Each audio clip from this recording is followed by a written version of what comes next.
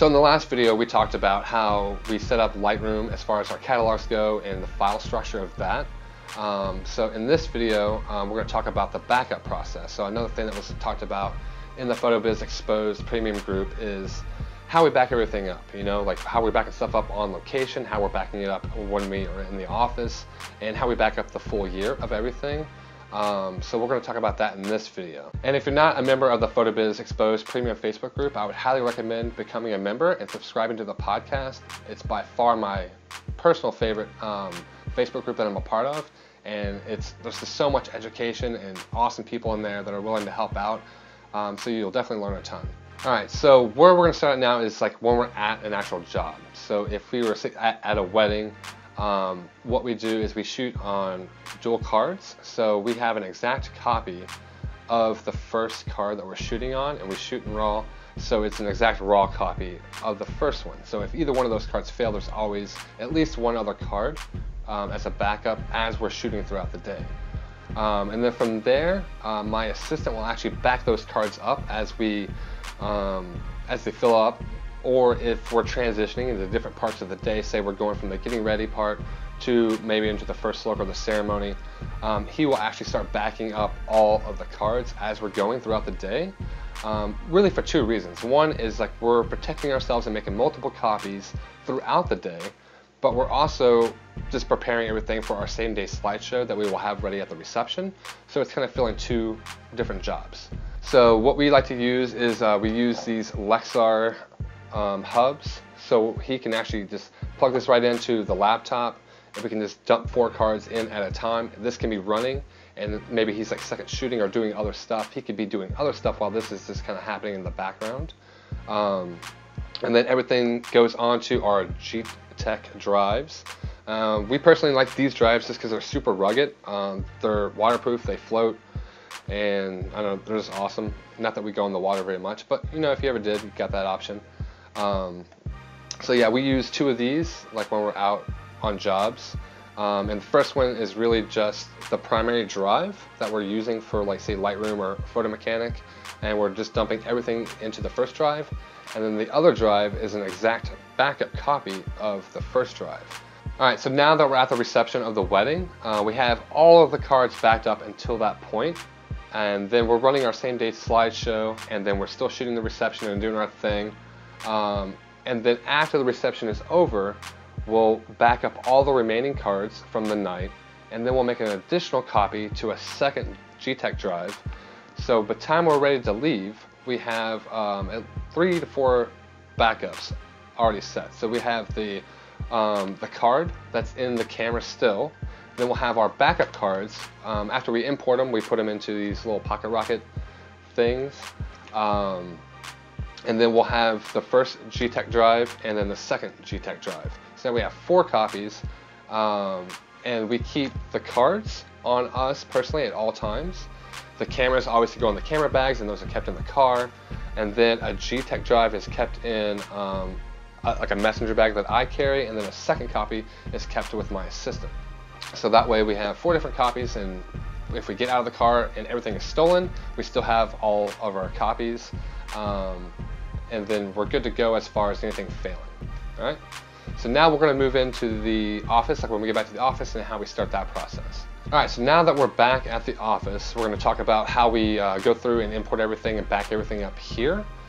So when we get back from a job, say a wedding in this example, we'll actually import everything off of the main drive that we had on site into Lightroom. So we just kind of plug this into the computer and import it directly from this drive. Really for 2 reasons. One, it's like we don't have to deal with like the memory cards and dealing with all that. But also 2 is everything has been starred and rated at the wedding for the same day slideshow. So now when I import it off of here directly into Lightroom, those are already saved for me. So like I can go ahead and choose those photos, do some quick edits and stuff on them, and get those posted up on the social media and share it out relatively quickly when I get home. So now we'll kind of break down everything as far as the process goes with the actual drives. Alright, so the first thing that we have happening is we have what we call our all RAW drive. And what this essentially is every single RAW file that we ever shoot goes onto this drive. and we never delete any of the raw files off of there. It's just a personal thing, you know. Some people like they just delete all their old raw files that they don't use from each job, but we like to just keep all of them forever. I mean, storage is cheap, so why not? And then from there, there's actually an all raw backup drive, and what happens with this is every other hour this will back up this drive, so that way there's always redundancy of that drive. From there we have our live work drive, which this is all of our live work. So this is where we keep Lightroom and Photo Mechanic and all of that sort of thing. So the Lightroom catalogs and stuff are actually kept on this live work drive. And we also keep like our business stuff and things like that on there. So anything that's of importance to do with the business is all kind of kept on this drive. And then there's a live work backup version of that. So every other hour that's being backed up as well. And we kind of space it out for an hour in case we ever make a mistake within this drive. Like say we accidentally delete something, or maybe a virus got in there, or something happens. We have at least an hour before it will be backed up, and we can kind of stop that and then fix it with the backup version. And then from there we have our final media drive.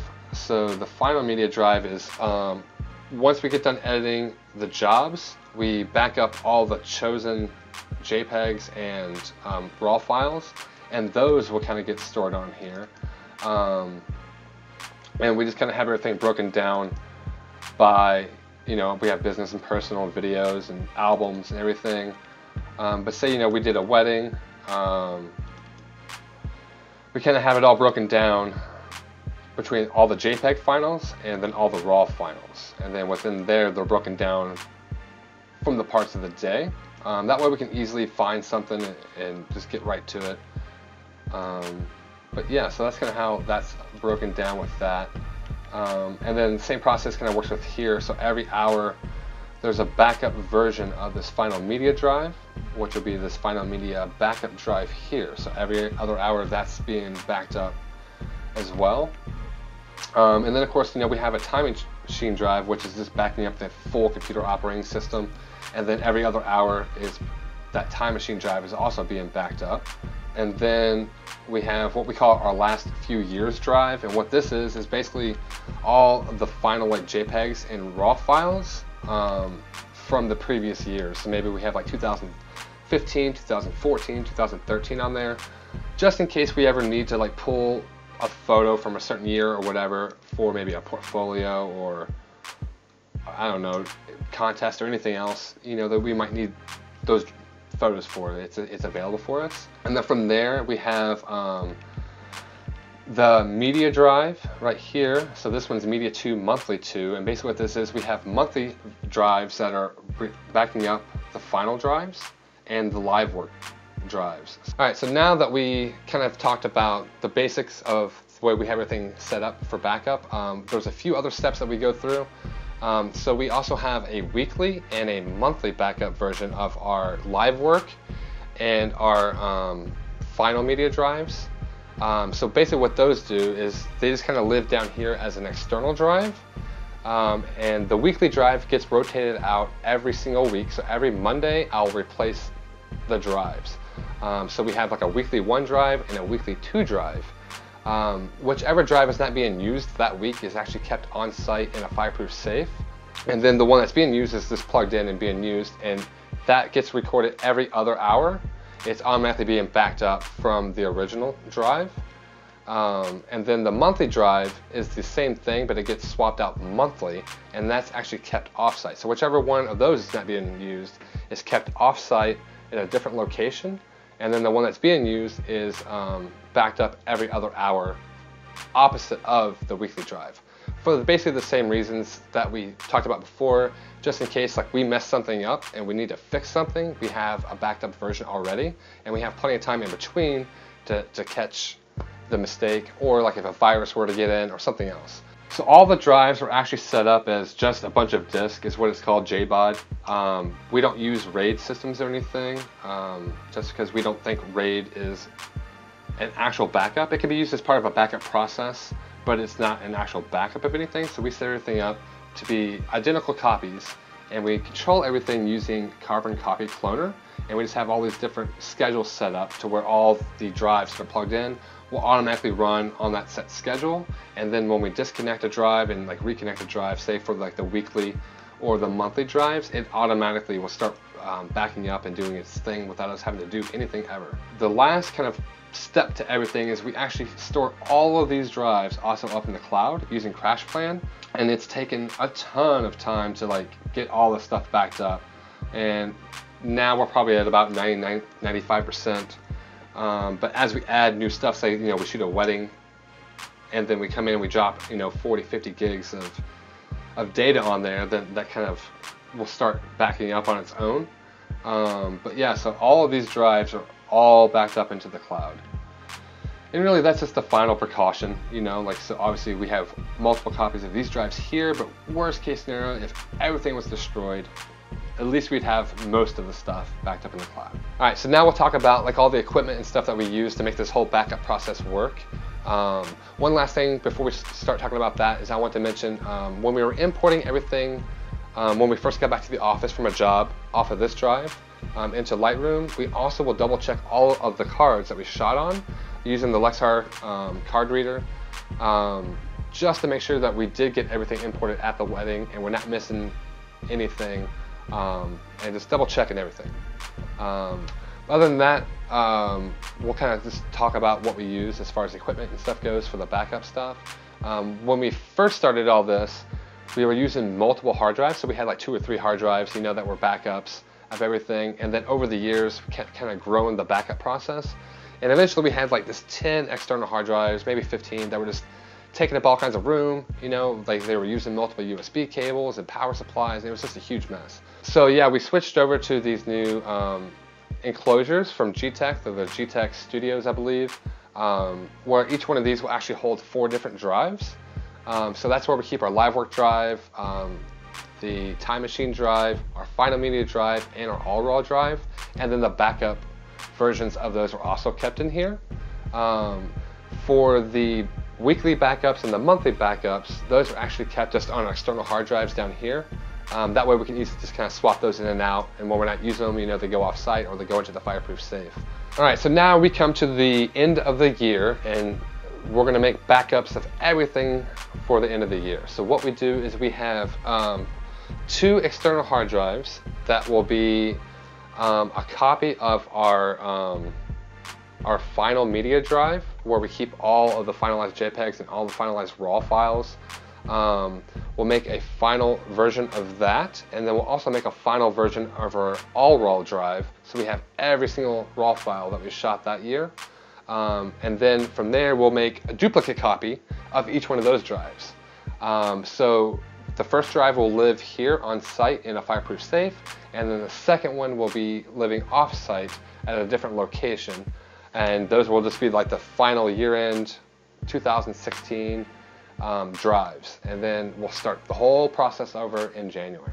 So I guess that kind of wraps everything up. I'm sure we probably missed a couple things. There's just so much that is kind of involved in this whole backup process, but and I guess it could seem a little extreme, that what we go through, but the idea behind everything is like we want to have 2 to 3 copies minimum of every single thing that we do, from starting at the job site all the way through the very end of the year, so we're covered all the time. Like you hear these horror stories on Facebook and everywhere else about photographers leaving their equipment in the car and it gets stolen, and they've literally lost everything, sometimes multiple weddings and multiple jobs.